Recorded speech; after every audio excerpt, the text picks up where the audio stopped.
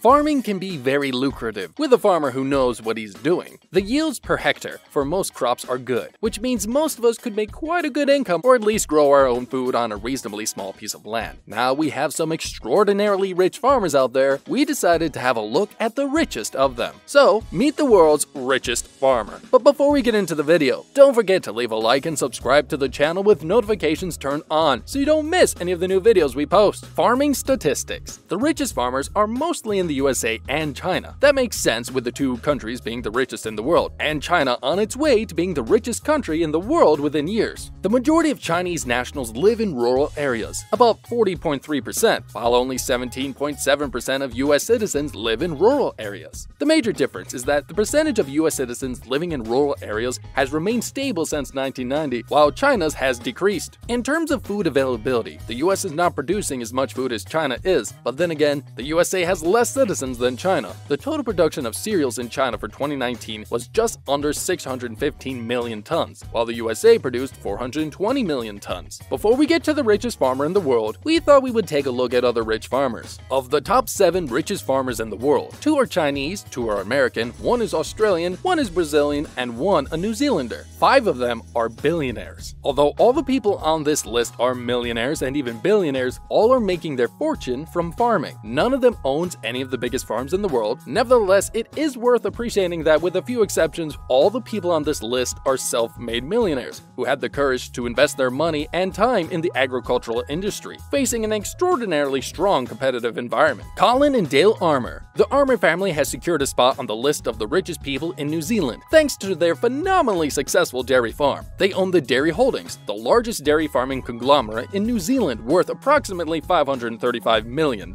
Colin and Dale Armer started their business, a family-owned dairy farm, in the 1990s, but now the group owns and operates 58 dairy farms in the South Island alone, along with supporting grazing blocks for the cows. While increasingly involved in industry-standard activities, the Bay of Plenty couple have historically kept a low public profile, quietly going about building their businesses, which today involve close to 100 New Zealand farms and production of more than 20 million kilograms of milk solids per year. Tony Parrish. Tony Parrish is not a billionaire yet, but is on his way there. Tony Parrish and his brother inherited a dairy farm from their parents. The farm was founded in 1951, starting with 25 milking cows. Today, the farm owns more than 2,000 cows and has branches in West Wyalong and Triangi in Australia, where the company grains and rears stock. Tony Parrish's net worth is estimated at $750 million. Interestingly, as with other so-called tycoons of Western Sydney, such as Chicken King Bob Ingham and housing pioneer Jim Masterson, Tony Parrish stays under the radar and refuses to flaunt his wealth. Blairo Maggi. Blairo is the only non-American or Chinese on this list who is a billionaire. Blairo Borges Maggi was born on the 29th of May 1956 and is a Brazilian billionaire businessman and former governor of the state of Mato Grosso. Maggi owns the Amaggi Group, a large company that harvests, processes, and exports soybeans and owns soy terminals, highways, and waterways. You could say that Blairo Maggi has the agricultural business in his hood, as he is the son of Andre Maggi, who founded Andre Maggi Group, the largest private soybean producer in the world. The group reported sales of $3 billion in 2012, ensuring a spot for Blairo Maggi on Forbes' list of the richest men in the world. Impressive. The Andre Maggi Group is led by Andre's wife, Lucia, but Blairo Maggi owns more than 16% of the group. The company has interest in fertilizers, energy, rubber extraction, and transportation. Blairo Maggi was elected governor of the Mato Grosso state in Brazil in 2012. Mato Grosso is practically a haven for soybean production. Now, he is a senator representing the state of Mato Grosso, lobbying for the carbon compensation market to prevent farmers from cutting down forests. Good for him. Harry Stein. Harry Stein is an American billionaire businessman, the founder and owner of Stein Seed. He was ranked by Forbes magazine as the richest man in the state of Iowa in 2015. Harry Stein is the brain behind Stein Seed, a successful genetics company. He has an estimated worth of about $3.6 billion. Harry Stein grew up on a farm near Des Moines, Iowa, and started his seed breeding business in the 1960s. Suffering from dyslexia and mild autism, Stein is a savant when it comes to data and math. What is your excuse for not having what you want in in life. Stein Seed is the largest private seed company in the world, creating some of the most genetically robust soybean seeds. Farm boy turned seed genetics savant Harry has made a fortune licensing corn and soybean genetics to multinationals like Monsanto and Syngenta. Stein founded and runs Stein Seed. Apparently, his current obsession is tinkering with seed genetics that allow for better yields or pesticide resistance. Stein became fascinated with seeds when he was a boy growing up in Iowa. He started farming at just 5 years old, driving a tractor to pick up straw bales. Stein is also a formidable negotiator. In the 1990s, he struck highly lucrative licensing deals with large multinational corporations across the globe, which formed the backbone of his empire. He's donated to numerous Iowa institutions, including McPherson College, Drake University, and Spurgeon Manor, a skilled nursing facility for seniors. Liu Yonghao is regarded as one of the richest people in China, with a fortune estimated by Forbes in 2016 at about $4.1 billion,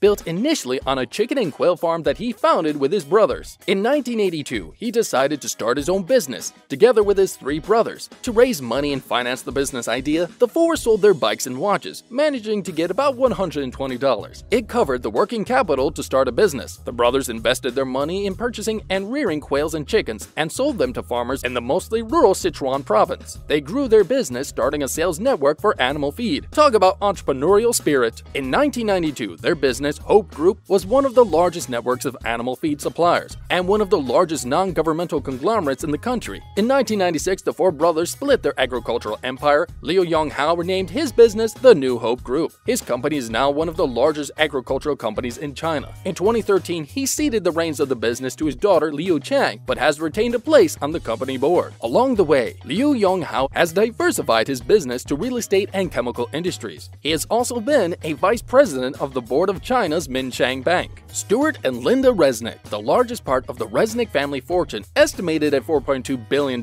comes from the pistachios and almonds grown on their 64,000-acre farms in California. They invested more than $100 million in sustainable technologies to create drought-resistant pistachios to adapt to the ongoing drought in California during recent years. From almonds and oranges in California's Central Valley to grapefruits in South Texas, Stuart and Linda Resnick owe their billions to nature's bounties. Nearly half of all Americans purchase one of their products, including Halo's Mandarin oranges and specifically Palm Wonderful and Fiji water. In September 2019, they pledged $750 million to the California Institute of Technology for climate change crisis research. Stuart bought his first farmland in California in 1978 as a hedge against inflation, thus beginning their agricultural empire. Described as a marketing genius, Linda dropped out of college at 19 to start her own ad agency. Stuart initially was a client for his janitorial business. The couple also owns a majority stake in the Kern Water Bank, one of California's largest underground water storage facilities. The richest farmer in the world is Liu Yongjing. Liu Yongjing was born in June 1948. Liu Yonghao is his brother. He is a Chinese businessman and the honorary president of the Shanghai Chamber of Commerce in Sichuan, a part-time professor at China Agricultural University, MBA lecturer, and member of the Standing Committee of the CPPCC, or Chinese People's Political Consultative Conference, kind of like the only political party in China, which makes him quite powerful as well. Along with his brothers, Liu Yongxing started a small farm of chickens and quails in the 1980s. As the decades passed, he became one of the richest people in China, with a fortune estimated at least $6.6 billion.